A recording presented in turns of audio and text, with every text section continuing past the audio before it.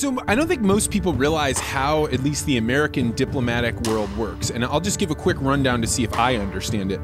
My sense is that there is a bureaucracy which people can apply to. They get a regular job, they take some tests, and they can go up through the diplomatic world where they could be anything from being a passport agent at an embassy to being somebody that specializes in something like USAID.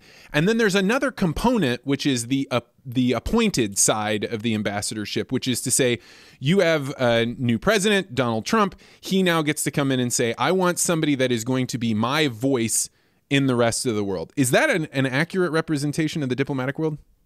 I would say it's very close to it. You know, I want to take and say thank you to all the many people that are in foreign career service that chose to represent the United States around the world and in the United States, making that career path where they go through the process of continual education and make sure that the United States is represented, whether they're serving in a mission in Chiang Mai, Thailand, or Rome, Italy, or Bogota, Colombia.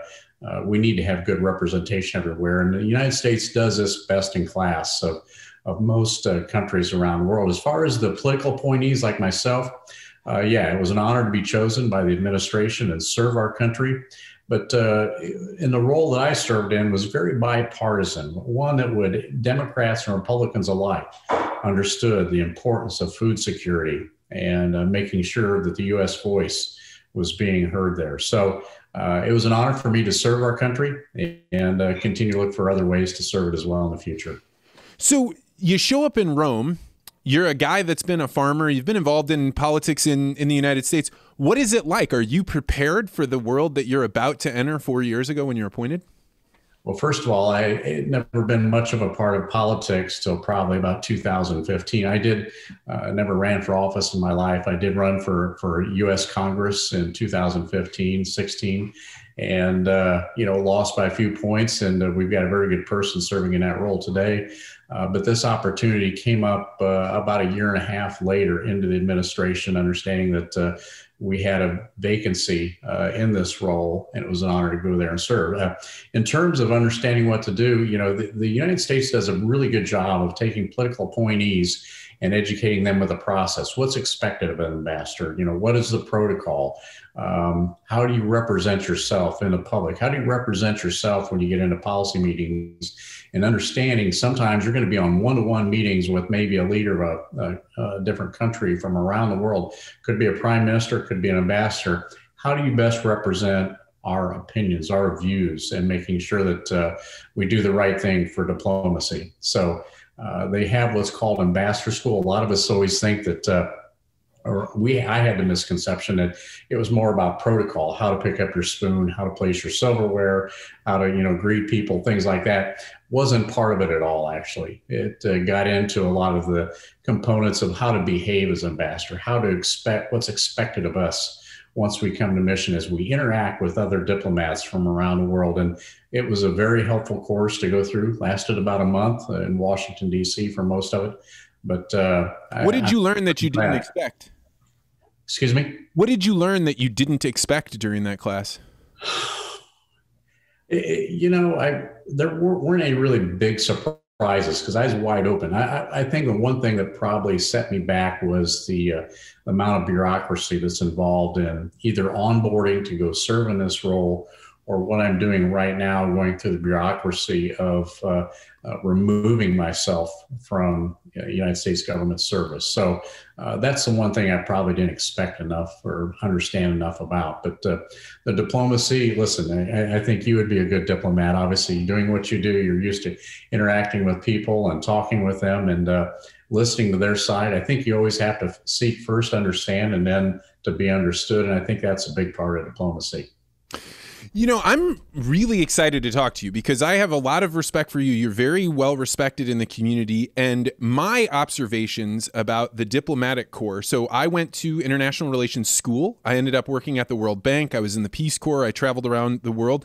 My observation is that if you live in that diplomat world for too long, you end up actually being in an entirely different culture. You live in a strata at society along with other world leaders that are living entirely separate from the rest of the world. So I have always had a bad, since I was in Africa and I watched embassy parties happen, I've had a bad taste in my mouth about the diplomatic corps.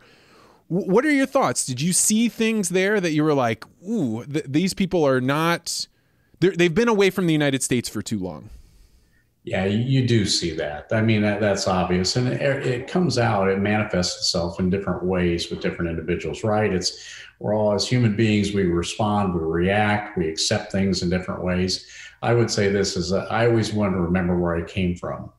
My beginnings in my life of growing up on that small farm and then thinking back through before I would make decisions or before I would make comments, I would say to myself, how does this impact a farmer in the United States, or how does this impact our ecosystem of agriculture across the country? At the same time, focusing on those that are food insecure around the world and try to come to a consensus that we can satisfy both. One thing for certain is I run into a lot of these career diplomats, especially in Rome, because it's such a technical nature. I mean, we're dealing with the World Food Program, the Food and Agriculture Organization, IFAD, International Fund for Agricultural Development, IDLO, the International Development Law Organization, UNADRA, which does public law, and then, private law. And then we have ICROM, which teaches or helps with cultural preservation around the world.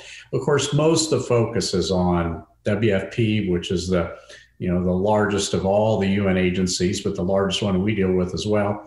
Then the Food and Agriculture Organization, and then IFAD, which does the financing for smallholder farmers and some commercial enterprises. But what you find out is in the diplomatic corps, you get a lot of people from different nations around the world.